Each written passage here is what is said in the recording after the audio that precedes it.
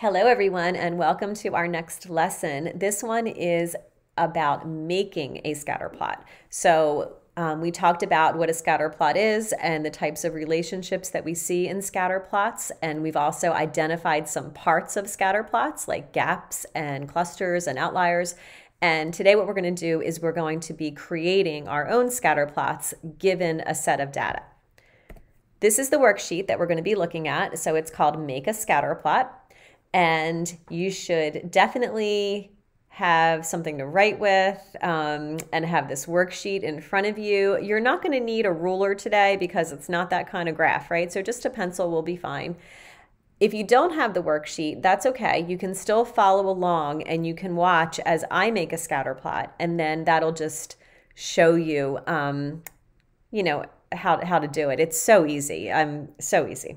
This is going to be one of the easiest things ever. All right, so we're going to construct a scatter plot by carefully plotting the points. And we're going to describe the relationship and identify any gaps, clusters, or outliers. So we will be reviewing those things that we learned before. Now, this is our set of data. So we've got hours on the phone and the test grade. Okay, so I think you can probably guess where I'm going with that. I would think that the more hours somebody spends on the phone, the lower the test grade is going to be. But we'll see how our graph works out, right? Maybe I'm wrong about that. Okay, so first of all, our X values are across the bottom, right? These are the hours on the phone. So these are going to be our X values. Up the side here, this is our Y axis, right? This is going to be the test score. And when we have our table of data, the first column is going to show us the X values, and the second column is going to show us the Y values.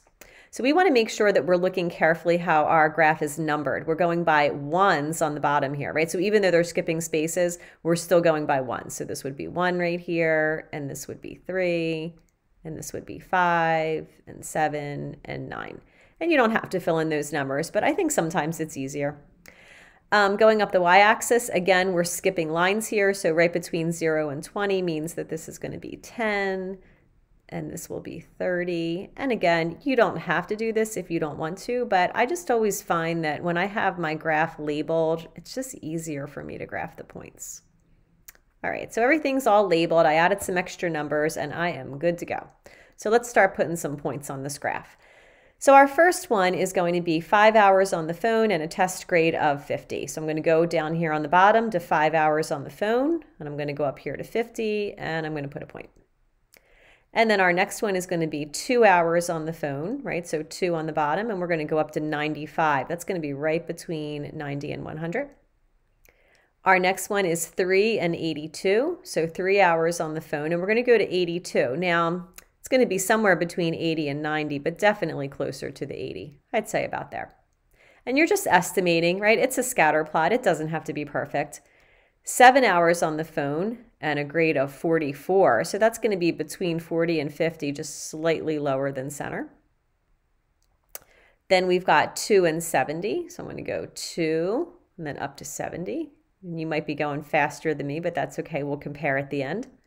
And then we've got 5 and 50. So 5 and 50. Oh, look, we already had one. There's another one. 4 and 66. So 4 and 66, that's going to be right between 60 and 70, little farther than halfway.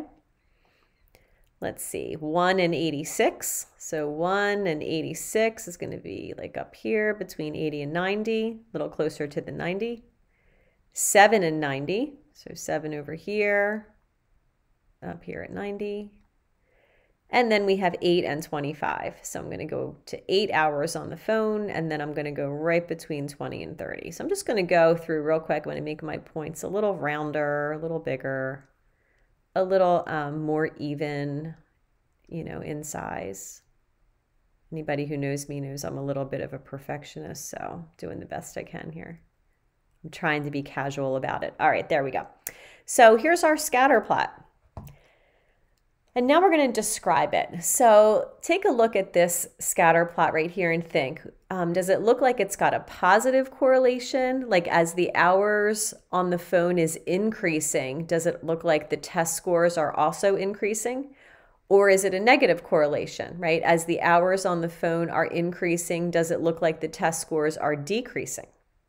So when I look at this, I see definitely a negative correlation because it looks to me as though these points from left to right are going down on the graph, right? They're starting up really high, like near 90, 90, 95-ish. And then by the end of the graph here, they're definitely down lower, right? This one's about 25 down here. So I definitely see a negative correlation. So that's one way that I would describe it, is I would say that this graph has a negative correlation.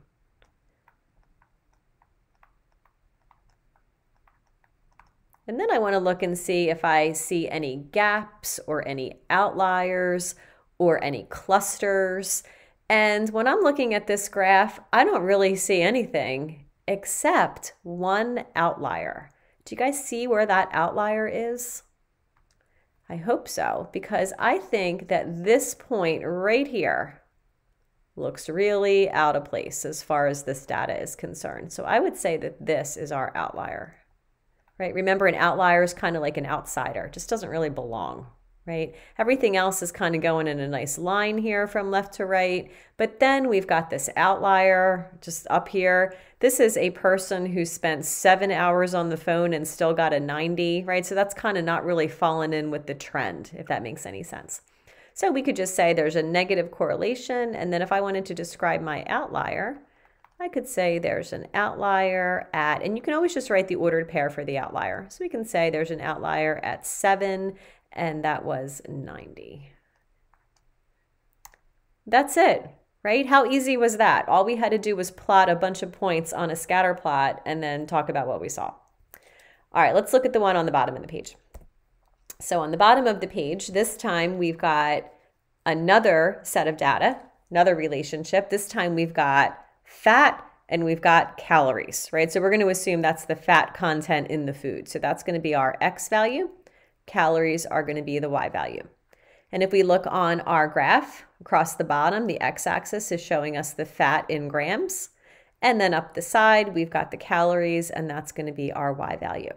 So if you wanted to, you could take a minute and you could finish labeling the graph just like we did before. That might be helpful. We're skipping spaces here. So we have a 0 and a 4. That means this is a 2 right here. And then we have a 4 and an 8. So that's going to be a 6 and a 10.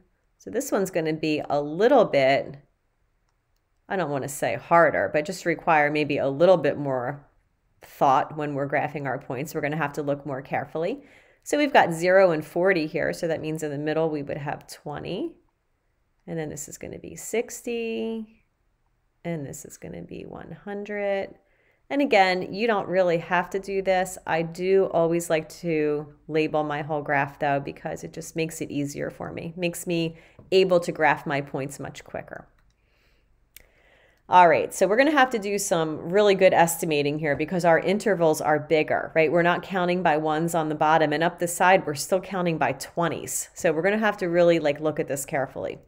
So our first one, we've got 3 grams of fat and 45 calories. So my 3 grams of fat is going to be here between the 2 and the 4, and then 45 calories is going to be maybe about here. And then we've got 12 grams of fat and 195 calories. So here's 12 grams of fat. So that's right on the line. And then 195. Let's see, we're going up to the top here. It's going to be kind of close to the 200, maybe up here somewhere. And remember, again, it does not have to be perfect. 4 and 40. Oh, finally, there's one that works out nicely. As soon as I said it doesn't have to be perfect, we come up with a perfect point. 11 and 144. So 11 is going to be right between the 10 and the 12, and then 144, maybe here, right? Just a little bit above the 140. And then 7 and 170. So 7 would be right between 6 and 8. And then 170 would be right between 160 and 180. And then we have 9 and 190. So 9 is going to be between 8 and 10. And 190 is going to be here, right between 180 and 200. Then we have 10 and 185. Let's see, here's 10, 180, 185 is going to be a little lower right there. 2 and 21, so here's a 2. 21 is going to be just a tiny little bit above the 20.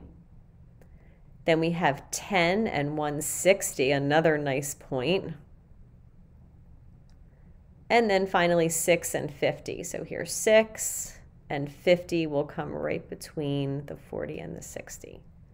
Okay, so check your points. Make sure they look somewhat like this, right? Again, they don't have to look exactly like this, but they just have to be close.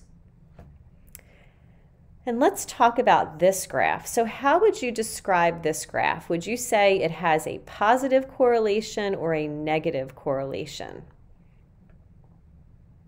I'm thinking positive because it looks to me that as the number of fat grams increases, so does the number of calories.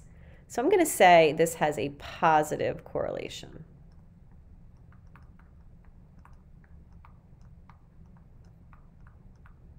Right? As one goes up, the other one is going up as well. All right, now let's look at some other things. So we talked last time in our last video about clusters, gaps, and outliers. So what do you see in here? I see 2 out of those 3 things happening in here. So hopefully you do too. One thing I see is a very big, obvious gap right here. Look at this big empty space right here. This is a gap if I've ever seen one. So I would say that there is a gap between, I'm going to go this way, like 60 calories and 140 calories, right? There's like nothing happening between 60 calories and 140. So if we wanted to describe that, we could say there's a gap between 60 and 140 calories. I'm just going to abbreviate calories. And then I think something else that you might identify here are some clusters. Right? This kind of looks like a cluster to me. I don't know. What do you think? Kind of looks like a group of points, like all near each other. So I'm going to say that's a cluster. And we might also identify this down here as another cluster, but this one seems a little more cluster-like to me. And if I was describing this cluster, I might say we have a cluster between 140 and 200 calories, right? I could describe it like that. So I'll just put that up here. So we've got a cluster between about 140 and maybe not even 200, maybe like 195 calories, something like that. Actually, I'll write it out because I have room here, calories. Actually, I had room on the bottom one too. I don't know why I didn't do that. So here we go. There we go. Calories and calories. So that's how we could create a scatter plot for this data of the grams of fat and the number of calories, and then also identify some of the different things that we see, right? We see a gap here. We definitely see one cluster, right? You might want to identify that one on the bottom as another little cluster as well, right? So if you want to, that wouldn't be wrong. I think I would agree that that might be a cluster down there as well. But I just want you to be refreshed of that vocabulary that we learned in the last lesson. And that is it. That's how easy it is to graph a scatter plot. You don't have to draw a line. They don't have to be in a perfectly straight line. You just want to estimate where they go as best you can. And then just look for some trends in the data. And that's all we're doing with scatter plots. So this was a nice, easy lesson. And I will see you guys next time.